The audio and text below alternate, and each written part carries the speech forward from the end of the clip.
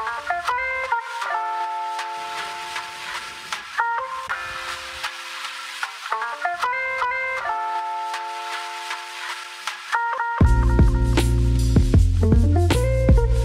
gonna be a warm day, like 23 degrees. I'm really excited. I think I need to bring my umbrella because it's supposed to rain for a little bit, but other than that, it's a perfect autumn weekend. I love early autumn when it's like still warm and the leaves are starting turning. Delicious.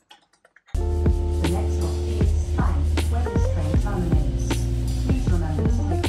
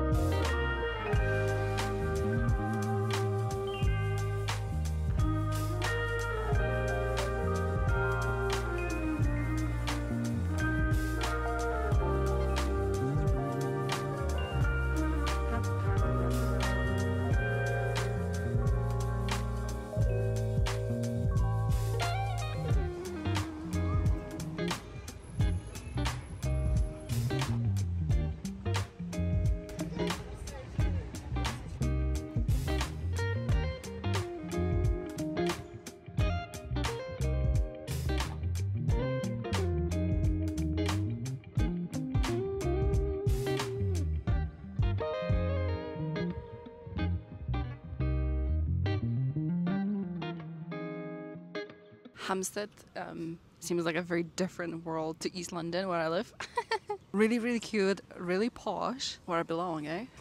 It's a really nice day. This is what I want all my Saturdays to look like. Just me walking around, having coffee, having nice snack, and you know, exploring and enjoying London. Maybe not alone all the time. I'm still looking for friends. All the people that I've known, they either moved out or they don't have time this weekend. So alone it is, which I don't mind. This is my solo artist day. If you don't know, I'm doing the artist way, which is like 12-week challenge to unblock artistic blocks, unblock the block, and I'm on week 5, I think, and each week you have to do artist day, which is a solo day that needs to be at least 2 hours, and you just do it by yourself. So today, this is it for me. This is honestly so relaxing. I could sit there for hours.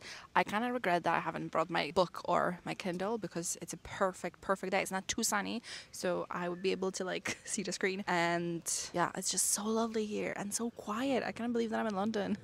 If you're watching my videos, you might know that I was unemployed for like 3.5 months, and I just started a new job 3 weeks ago. It's going good so far, but it's very, very slow. The induction is, you know, I'm reading a lot of things. You know how it is at the beginning. It's been good. So far so good. The commute is a little bit annoying, but we move. Or sometimes we don't because we get stuck in traffic. And oh my god, what is with the bus drivers here? Like when they don't want to just go and they feel like the traffic is too much for them, they just say, you know what, the bus terminates here now, so get the fuck out. That happened to me twice already, and then I have to leg it because no other buses are going. Ugh, that's London for you. I love that I've been able to find this very, very quiet spot because, you know, I still suck at filming in public. So this is like a good compromise, but I still feel very weird if someone is like behind me. I am honestly having the best time ever here. I am not like super into nature.